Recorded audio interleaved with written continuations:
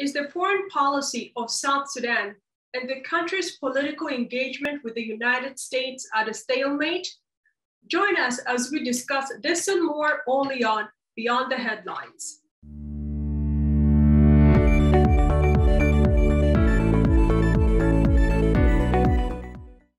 Our guest on the program is the Ambassador of the Republic of South Sudan to the United States, Ambassador Phillip Jada Natana. Ambassador Natana was the former ambassador of the Republic of South Sudan to the Republic of South Africa and ambassador of the Republic of South Sudan to the state of Eritrea. Thank you for coming on the program. Well, thank you very much for this opportunity and having me here. It is understood that the foreign policy is a means by which governments exercise their political agenda and policy.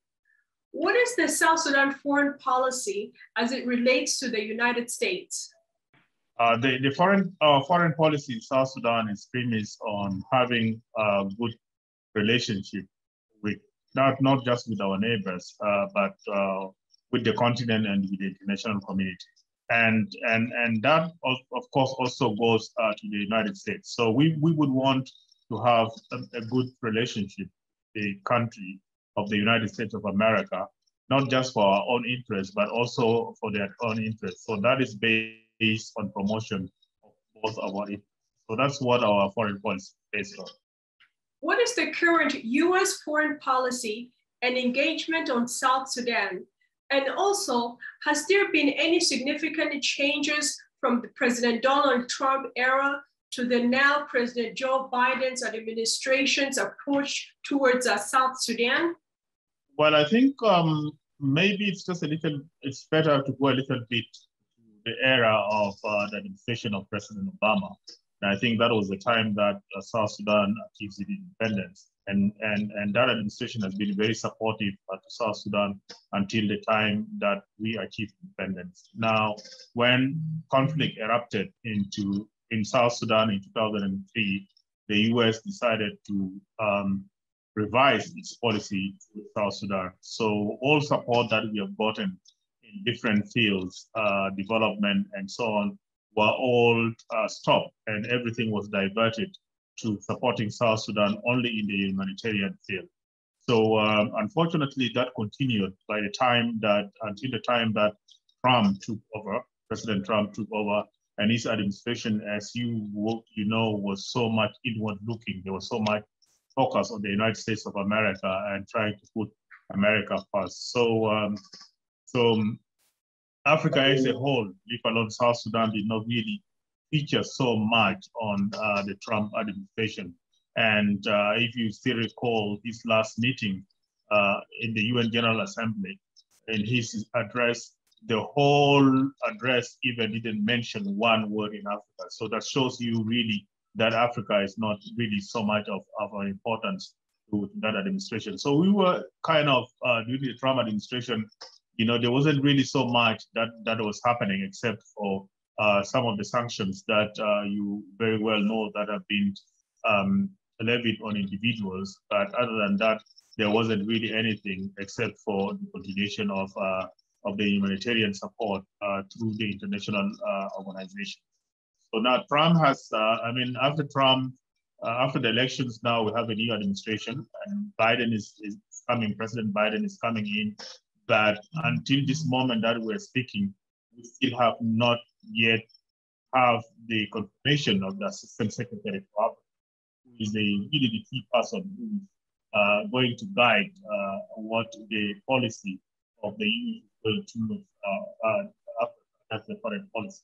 So while we still wait for the confirmation, we still can't tell. But there are already indications that there will be some in South Sudan, because the person who is going to be confirmed once served as the ambassador to South Sudan for a period of 2 years. So she knows South Sudan very well. So we are expecting that there's going to be a shift of policy, and something is going to be happening towards South Sudan. That's why we in South Sudan are also preparing ourselves to engage at the highest possible level. How is South Sudan prepared to engage at the highest level?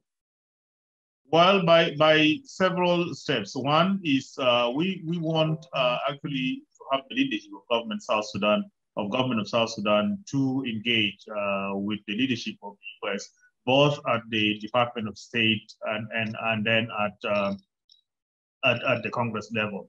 Actually, as I speak to you now, we are expecting the Vice President of South Sudan, Her Excellency, Madame Rebecca Nandengi Mabio, to be leading the delegation to the UN General Assembly, 76th UN General Assembly. So we have already gone ahead and we are hoping that we will have some side meetings that she's going to have with high-level officials in the U.S. administration. That's one.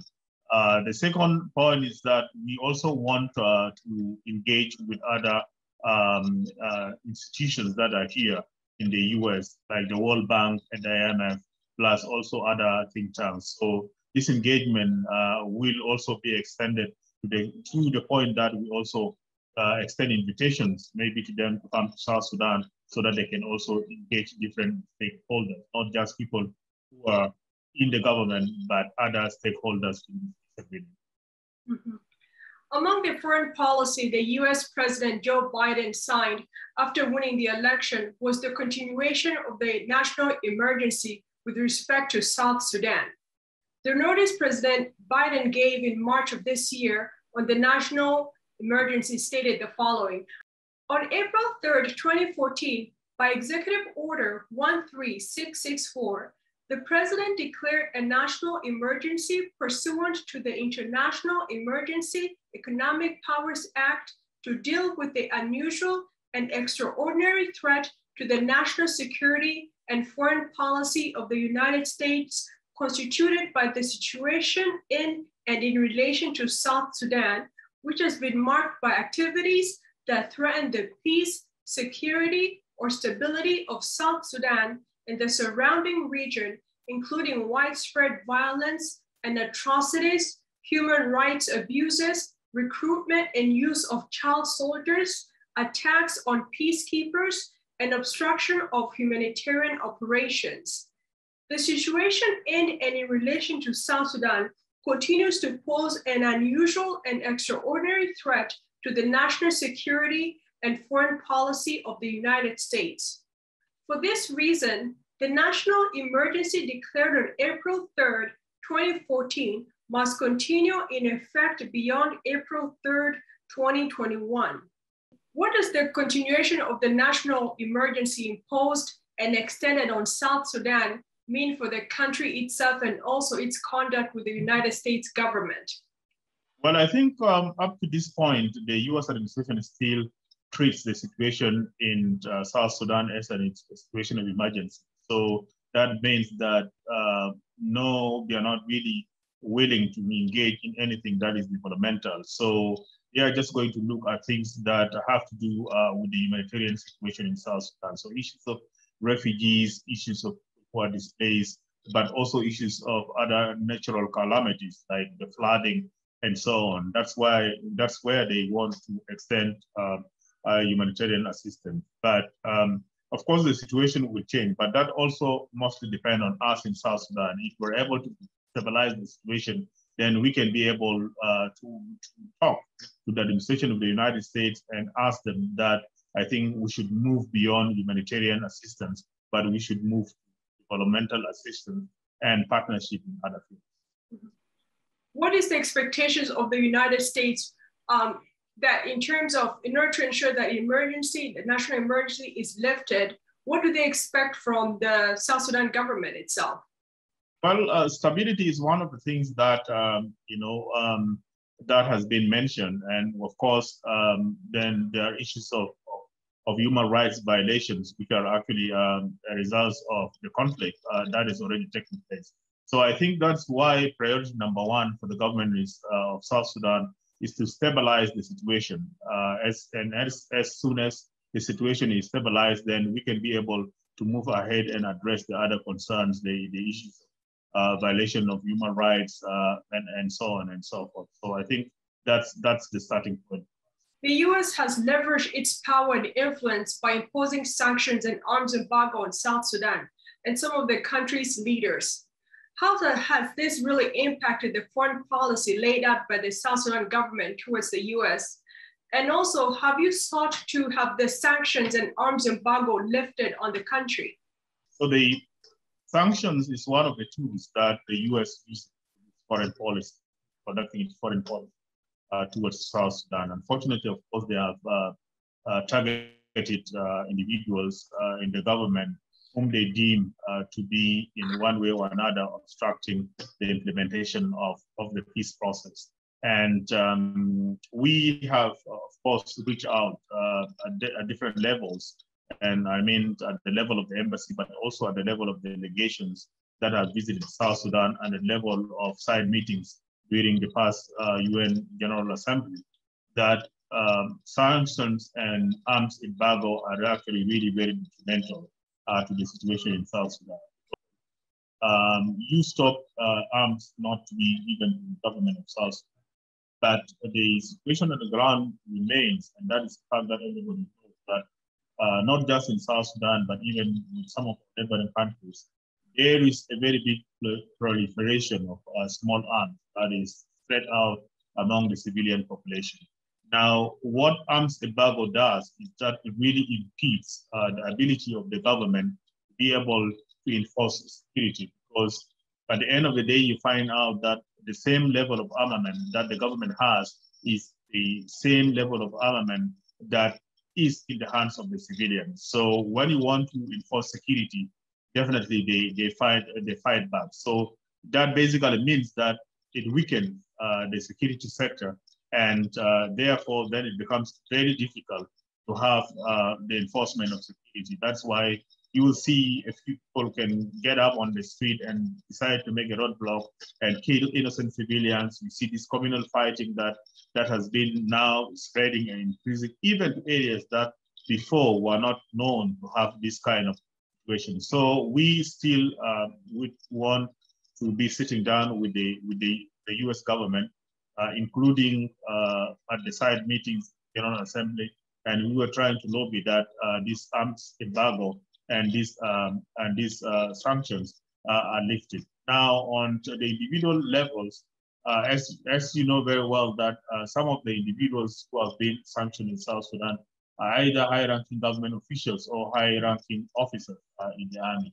And these are people that we need in the implementation of the peace agreement. Now, if they are in the process of implementing the peace agreement and they feel that they have been punished, then I think that actually really demotivates them at an individual level. So I just think that, you know, sanctions does not contribute in any positive way to the implementation of the peace agreement. And the peace agreement is what the US government supports, and I'm sure that they want it to work. So in order for it to work, I think there is a need to lift the sanctions on these individuals and also to lift the arms embargo in South. The United States is part of Troika, which is comprised of two other countries, United Kingdom and Norway. Troika has been supporting the peace process and has invested extensively in trying to meet humanitarian needs of the population in South Sudan. During the marking of the 10 years of independence this past July, the three countries that are part of Troika, United States, United Kingdom, and Norway, released a joint statement in which they stated, "Due to the immense suffering caused by the outbreak of war, our aid is now primarily humanitarian, but we want to see South Sudan get back on the road to economic and social development. After all, South Sudan is rich. Its riches do not just reside in the oil beneath its land or the lumber in its forest. South Sudan is rich because of the diverse communities of people that make up this young country. It is on their behalf that we have been a constant supporter of the implementation of the peace agreement. However, nearly 3 years since we commended the signing of the agreement, many tasks remain undelivered. Few of the tangible benefits of peace are seen by ordinary citizens. The Troika welcomes the progress that has been made, but urges the signatories to accept accountability for their commitments and go much further, much faster. As you know that we have such a large population of South Sudanese in America and many parts of the diaspora and in Africa. What is, they're concerned about the peace agreement and how it's being implemented. There's a lot of talk that it's at a stalemate. What is the current state of the peace agreement within the country right now? Well, I think the peace agreement has been implemented, and I think the process has been slow, but it has been progressing nevertheless. Just about a week or so before we had the official opening of Parliament, and I think that's a right step in the right direction, because now that Parliament is formed, some of the laws that are there, they can now be enacted. But of course, there is a general frustration on the slowness of the peace process, not just for South Sudanese who are in diaspora, but even for South Sudanese who are at home. Because I think everybody would want to see that this peace is implemented and stability returns to South Sudan, so that everybody return back to their normal life and start to go about their own business. So I think the implementation, the slowness is the implementation is very frustrating to most of our population, be them in the diaspora or even inside South Sudan. But still, I think what we all need to do is really to be supportive to this process, because I think if it is implemented, the government has already said that they're committed to implement the peace agreement letter and spirit. And if that is implemented, I think it will solve most of the problems that we have been fighting. The South Sudan government has made attempts to lure regional and international investors to come to South Sudan. However, reports of insecurity, corruption, among other issues, have been a deterrence for many. How are you engaged with the business and investor community in the United States to look at South Sudan as a rising hub for investment? And when you are asked about the business environment within the country, what do you tell the potential investors, not only Western investors, but also the South Sudanese community, because we have a large population here who want to invest back home? Well, I think talking about investment, it is actually a catch-22 situation, because when you talk to Western investors, and especially investors here in the United States of America, there are conditions that they need to be fulfilled before they invest in other countries. And one of them, of course, is security, as you already stated. Unfortunately, of course, the reality of South Sudan is that there has been an ongoing conflict that has just been ended by this peace agreement. So what we tell the investors here is that we are in the process of implementing the peace agreement, and there will be opportunities for investment in South Sudan, and we really need the US to invest in South Sudan. Just about 2 months ago, I was in Houston, Texas, with other African ambassadors, engaging the business community that is there, and mainly investors, because there's a lot of interest. People want to invest in South Sudan in the field of oil and gas, and also in other fields. So of course they ask these very crucial questions, that the same thing that you ask: what is the guarantee for that our business is not going to be hurt, and so on. But we try to reassure them that the implementation of the peace agreement, of course, is going to result into peace, and of course their business is going to be secured. But we are not just going to talk about really giving them assurance verbally, but I think we are also doing, as a government, we are also trying to take among ourselves the task of this de-risking, because if companies go and invest in places, they want to find that actually the risk is minimal. So if the government can take it upon itself to make sure that they insure and they risk the investors, then that will be something that the investors will be willing. So these are some of the things that we are discussing at our level here at the embassy, but also that we share with our government back home. Now, the second thing that we are also doing is we have the East African Chamber of Commerce here in the United States of America. And it's quite a very active group that is helping us, not just South Sudan, but all the member states of the East African community. So we are working together as the ambassadors of the East African community. We have meetings on a regular basis. And one of our focus is really how we can work as a group to see that we try to attract investors to the East African community. So we identify some of the projects that we think investors would be interested in these 6 countries. And as we talk, and then we talk as a group, and that actually helped in trying to convince the investors to come to. So we will extend this kind of engagement, not just on, as East African community, but as individual countries, different investors. That is on the part of the United States of America. But besides that, we also are looking at other parts. I think one of the biggest challenges that we have, not just for South Sudan, but in the whole continent, is that really there is very little trade that is happening to us, as neighboring countries and as a regional bloc, maybe like the East African community and so on. That is something that we are also trying to engage, the neighboring countries and people who might be interested in developing and investing in our region, and not just in our region as Africa, but even beyond. So if you have investors, even who invest in our neighboring country, not South Sudan at the moment, then the nearer they get to the vicinity of South Sudan, the clearer they can be able to see things. Because what we always get about South Sudan, and but that also applies to other countries, that we mostly get our information on the media, and I think the information in the media sometimes does not really reflect the reality on the ground. And that is why in our engagement, we always encourage those who may have an interest in investing in South Sudan just to go and have a look, and then after that, base their decision on whether to invest or not on what they see. What about the diaspora population of South Sudanese? What investment opportunities are available for them in South Sudan?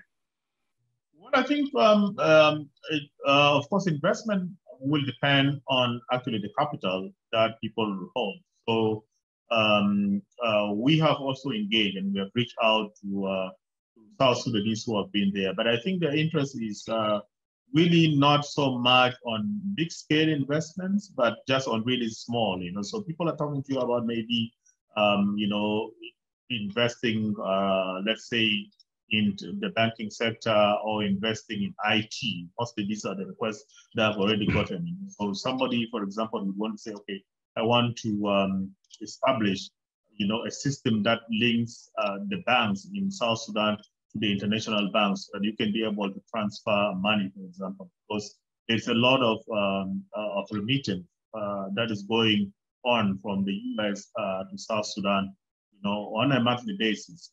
People from here support their families, and they always send money, whether through Western Union, through Dark Shield, and others. But there has been an interest by some South Sudanese that they really wanted to establish their own system that would be particular to South Sudan, but maybe cover part of the East African community, neighboring countries like Uganda and South Sudan. In that there has been an interest.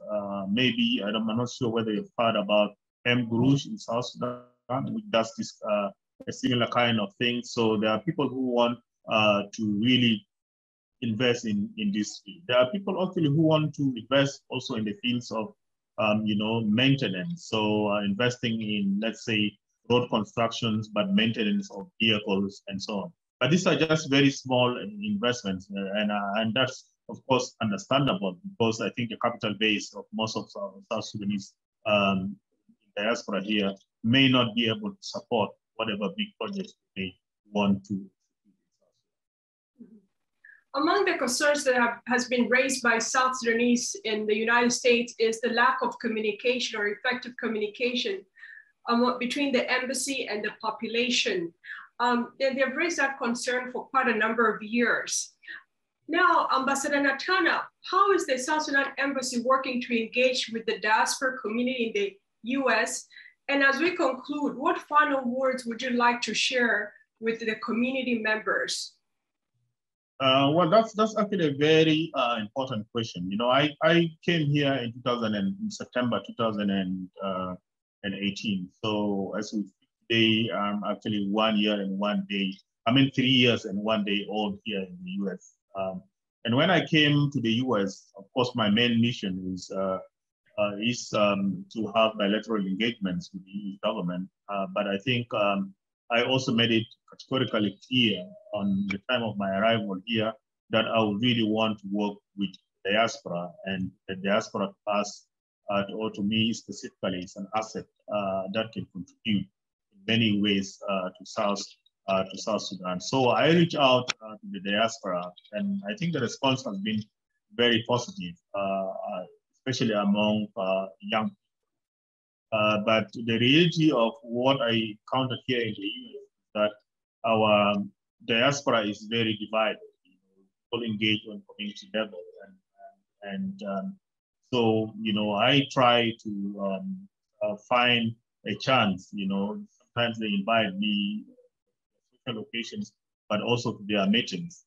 So I have attended several meetings that are hosted by various communities coming from the Greater Equatoria, Greater Baragazal, and Greater Upper Nile.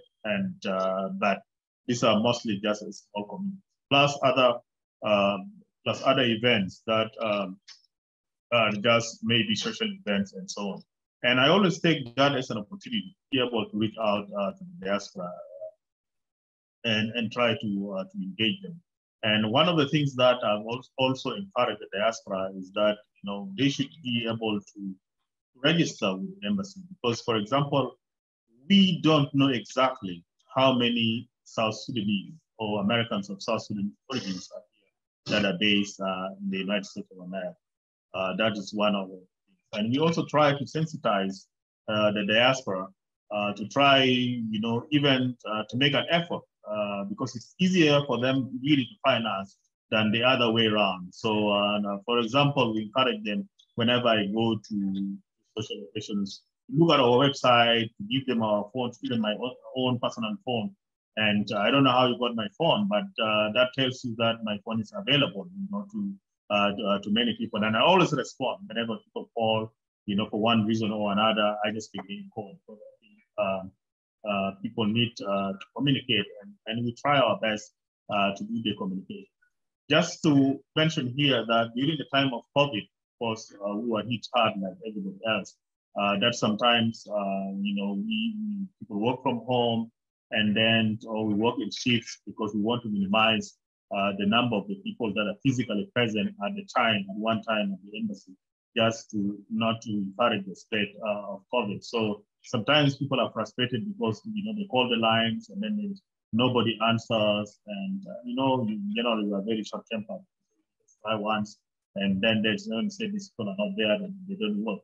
But other people are a little bit patient, and they try other ways to get this. But I just want to emphasize here is that that's a two-way. It's while we try to reach out, we also encourage that people also try to communicate and reach out to us. And maybe if you would allow me also to take the opportunity of using a platform like yours, to pass on the message and say that we really want to communicate with the people in South Sudan, because in the United States here, people in the diaspora, because one of the things that we do here is to offer services to people. So consular service is one of the things that we're able to offer. So in instances of deaths, and they want to take remains and all of that, people can just directly get in touch with the embassy. Because why am I saying that? I'm saying that because I think some people are very hesitant in contacting us in the embassy. So you get a situation whereby somebody has passed on here, and the relative will decide to call somebody in Juba who knows the ambassador, and then that person calls maybe one of my friends in Uganda, and then again that person calls us here. There's no need for you to do that, because the embassy is here to offer service for people as South Sudan. And this is a service that South Sudanese deserve. And I've said it before, even in the United States here, majority of our population voted to have South Sudan as an independent country. So this is not like a favor that we are doing for you, but this is your right as South Sudanese, and you have to get it anytime that. Yes, I thank you for joining me here on the program, Ambassador of the Republic of South Sudan to the United States, Ambassador Phillip Jada Natana. Thank you for joining me. Thank you. It's great to be here, and thank you for hosting. Thank you. Don't forget to subscribe to our YouTube page at Sunrise Media.